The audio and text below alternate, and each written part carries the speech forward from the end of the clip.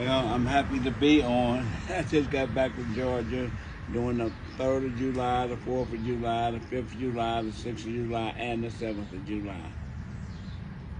And most exciting thing wasn't the most exciting thing, but the thing that happened is that I had a couple of dogs that come down to the house, and they just were stray dogs. But they were good dogs. And I just said, I had my sister to try to feed them before I left, so she would feed the dogs until I got back. And I gave them a whole hoagie before I left, so they was happy. And so that made everybody else happy, I guess. Well, my sister didn't have to come down to the house to pick up any trash, although she didn't pick up no trash anyway, but she didn't have to come down to the house, period. So, because she got a great big house up there. And so this was on the 3rd of July. And the 4th of July, my cousin had a wedding down at his cabin. They have a nice cabin down on Big Cedar Creek down in Chubbtown. So I went down there. There was a couple of hundred people down there, and they had a big picnic. I mean, a very, very large picnic, and got introduced to each other, because a lot of people hadn't seen each other, and a lot of them came from different parts of the United States. They come from Cleveland, Detroit, Chicago, Georgia, and surrounding areas. And we had a wonderful time down there. And so that took care of that day. That was the 4th of July, which was very nice. And on the 5th of July, I just sort of relaxed and everything, and waited until the 7th of July. That's when they had the party. Not the party, excuse me, the family reunion.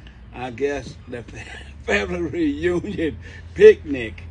So that was about 300 or 400 people there that was from all over the area, all over everywhere. I don't know where all them Chubbs came from, but they was there, so you could look them all up on Facebook. But I didn't get a chance to meet any of them, although I was there. I guess it's like everybody else when they go to a picnic, they bring their own people with them, so they all sit together. So that's what happened there. So we didn't get a chance to meet anybody.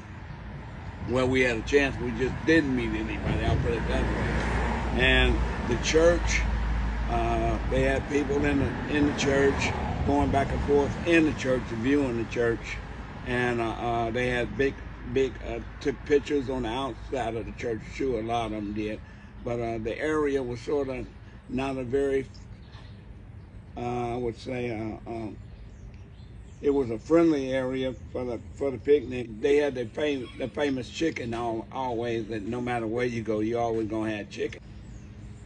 So we went on my sister's house, and we just continued our little picnic from there. And that was the events of Chubbtown for those few days. I think you could also find them on Facebook too. So if there's any questions, I'll try to answer them. But that was my event for those 4 days. What was one of the moments that stood out that was really a wonderful moment concerning that particular weekend celebration? I think it was when we was all up to my sister's house and we was having breakfast up there. She had a very nice house, and I guess it was maybe about 15 of us that had came from Cincinnati down to Chubbtown. And so we gathered up there and had breakfast in the morning. So that was, I would say that was the biggest highlight of that event. I noticed in the last couple of years there have been a lot of interest in Chubbtown, and what do you believe that would be a blessing when people come down to Chubbtown to visit?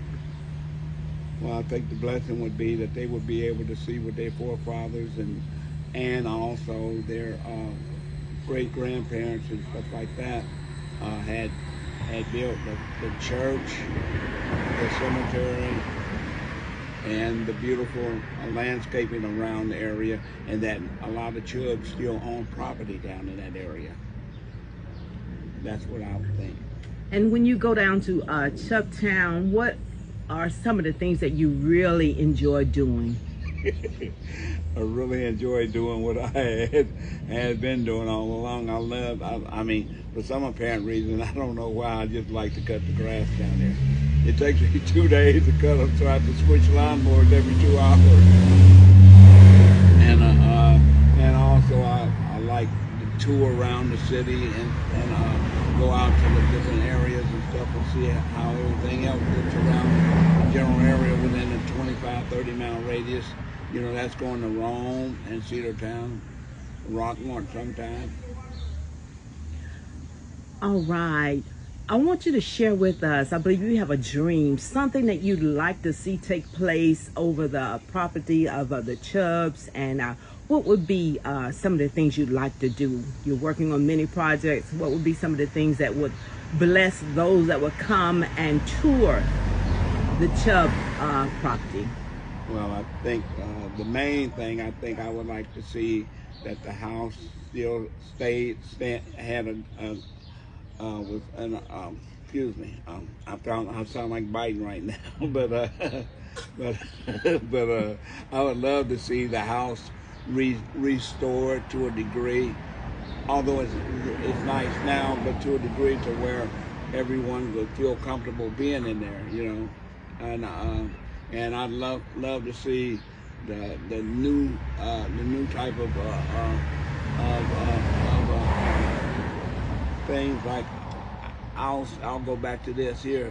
What is it called? Wi-Fi and all that stuff that they don't have in the rural areas. The internet. Yeah, those kind of things like that. Okay. Modern stuff. And what would be some of the things I heard you mention once about a lake?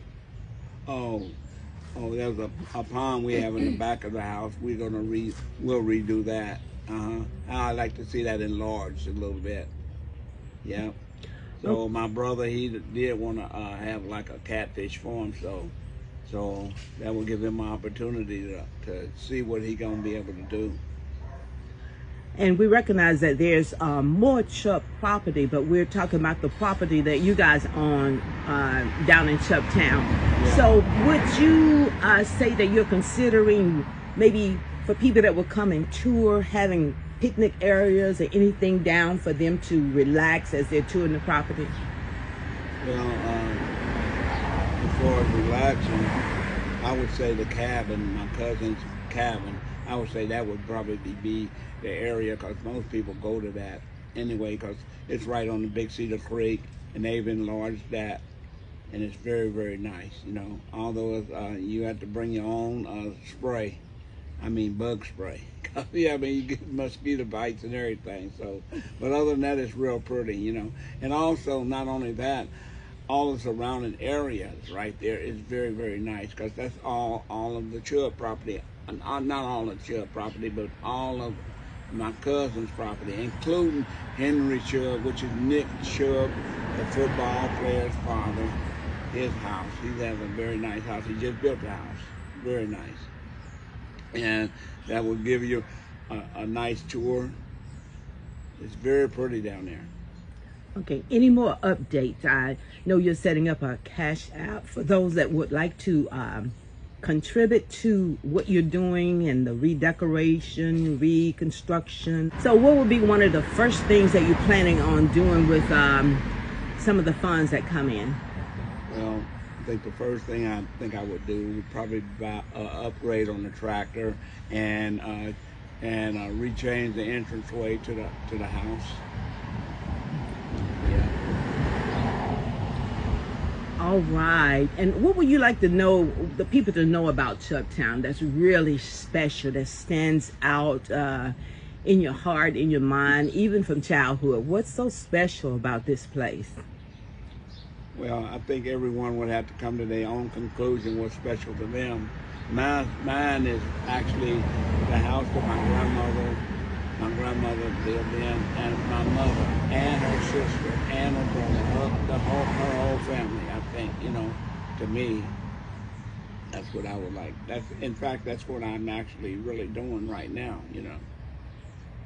All right.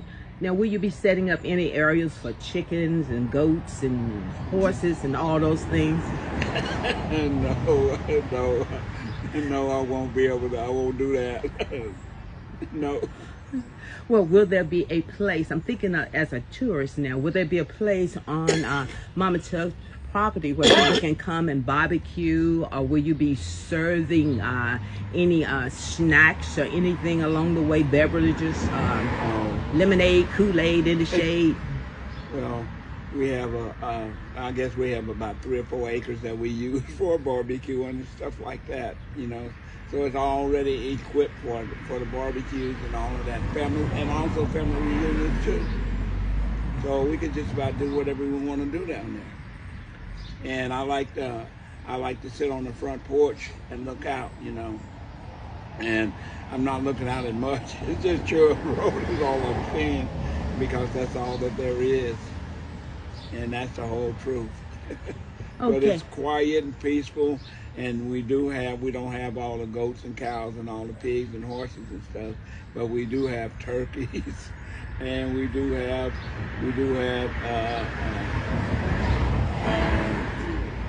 deer. We have deer, and we have a bunch of different things like that. Wild stuff like that. You know, plenty of deer.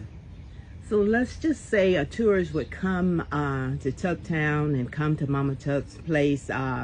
Would they be able to have a place to sit, and perhaps early in the morning a cup of coffee, and would they be able to possibly view the deer that you're speaking about? Yes, they can have coffee all they want. I have coffee every day. Got a fully equipped kitchen with a coffee pot and everything. So, I mean, it's not like we're, you know, just out there. We have all the convenience of the city life at the house, as I do anyway. So, okay. And yes, you could have whatever you wanted out there. You know, if you wanted to have a small picnic with just your immediate family or whatever, I mean, you can do that too. The only other thing that I may upgrade to it would be another bathroom. You know, it only has 1 bathroom. It has 3 bedrooms, a full dining room, a full kitchen, and 3 bedrooms, and a front porch and a back porch. Okay. Would you be thinking about doing a bed and breakfast with Mama Tubbs' place, where people can come in and stay for the weekend on the inside, and perhaps have someone, one of those special cooks that you know inside, cooking up a great breakfast for the tourists and serving them on the patio in the back or sitting on the front porch? Would you be considering any of those things for the future projects? No, that had been brought up to me before, but I don't think that I would like to have that. I like to have the place just for my immediate family and friends. Okay. So they could have their own breakfast in bed. What about, since there's so much property and land, are you considering maybe perhaps putting some small cabins where people can rent out and go fishing and tour the area? I hear they have great flea markets down that way, and just a place to reflect and look at the beauty of the land. It had been considered before, but I think that I would like just to leave it the way that it is, natural, the way that it has when my mother was young, and her sister and her brother and her mother and father. So I would like really to leave it the way that it was. All right, sounds like a great place to go and tour and keep it moving to other areas. What about this spring? I hear people go and drink this spring water. What about that? Oh, that is a nice thing to do. You can bring your own. The water is so good in Case Springs that people go to the store, buy bottled water, dump it out, and get the water out of the spring. Wow. That's how good the water is. My goodness. Yeah. and it's a nice place. I mean, if you just touring, if you're in that area, that would be a very, very nice place to go. You know. All right, all right. Any other updates you want to leave your viewers with? Well, just that I was happy that I could go down at that time that I went, and I enjoyed myself while I was down there that special time, and I will briefly update them on some new things that's coming up. All right.